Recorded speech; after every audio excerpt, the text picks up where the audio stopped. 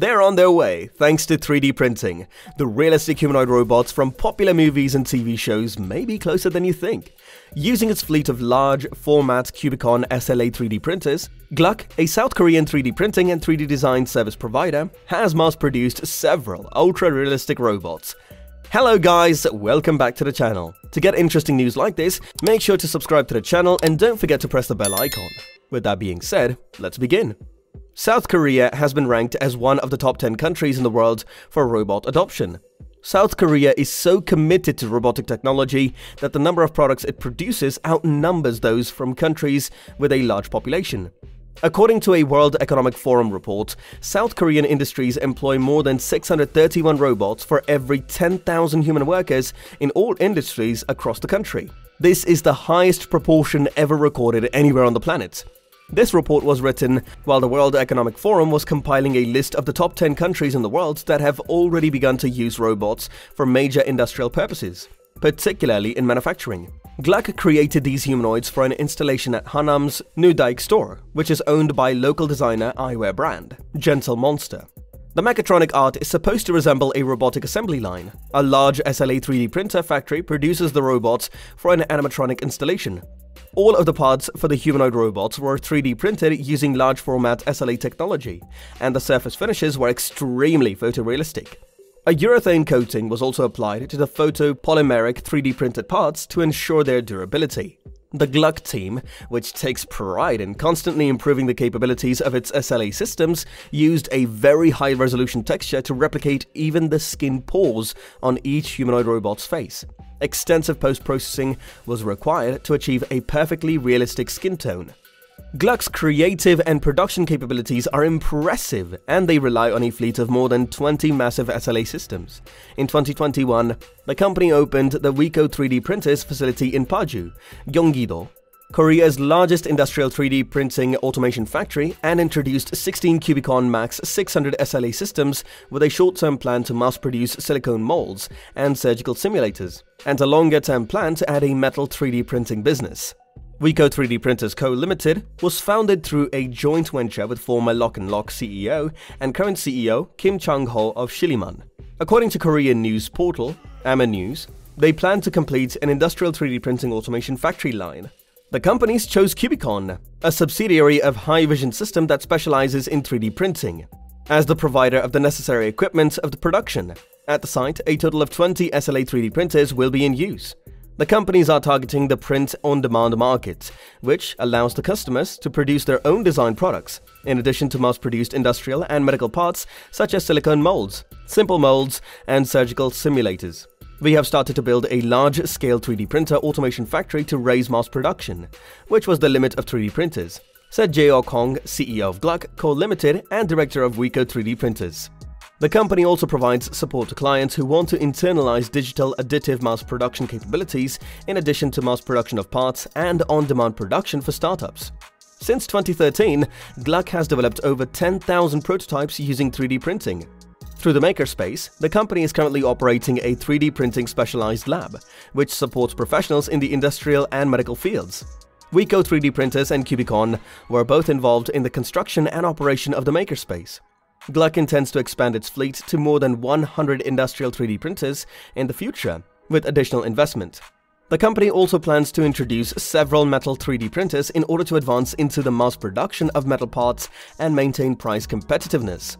Based on the 3D printing automation factory, we will do our best to advance the era in which anyone with an idea can produce products through 3D printing, Gluck CEO Hong Jae-ok said.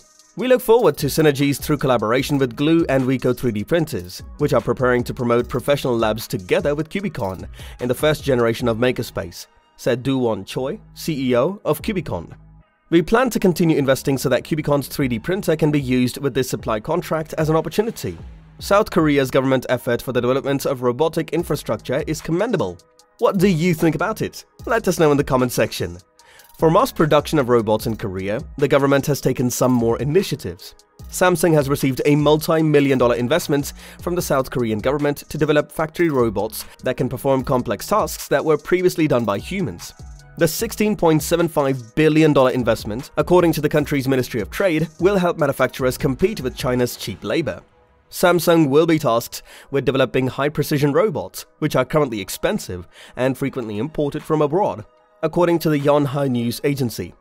Precision speed reducers, motors, controllers, and sensor encoders will all be manufactured by Samsung.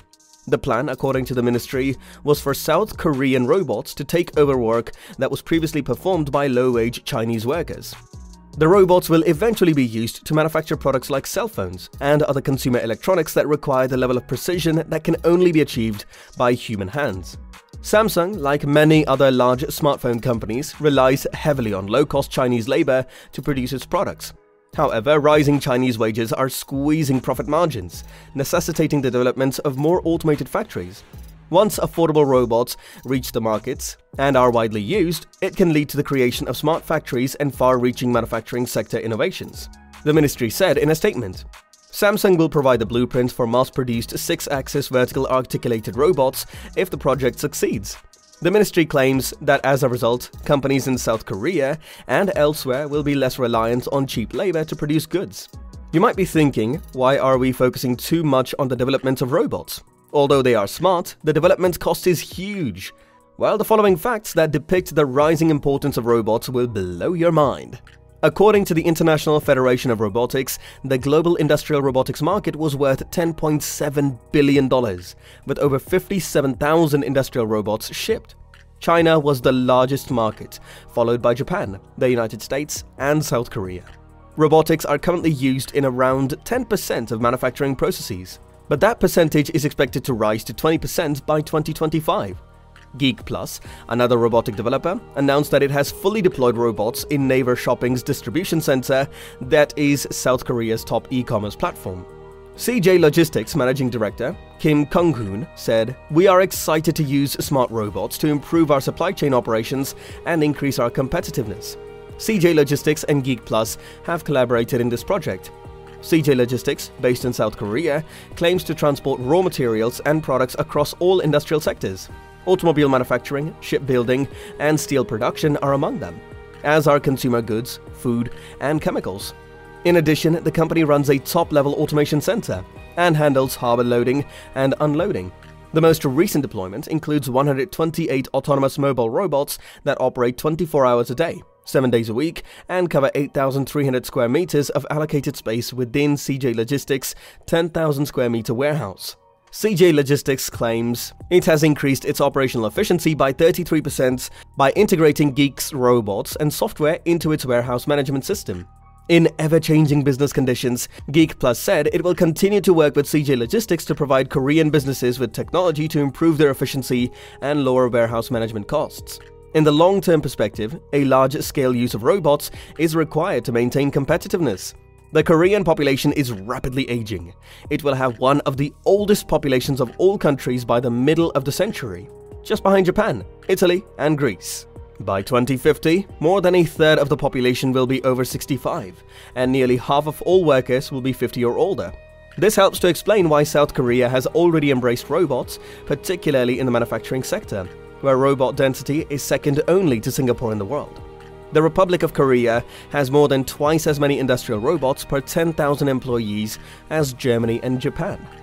Humanoid robots are here to stay, and as AI advances, we may soon see them everywhere in our daily lives. What do you think about South Korea's mass-produced humanoid robots and whether they will impact our lives in future? We are eager to know your views in the comment section below. That's all for today. Kindly subscribe to the channel and like, share, and press that bell icon below. See you in the next video. Till then, peace.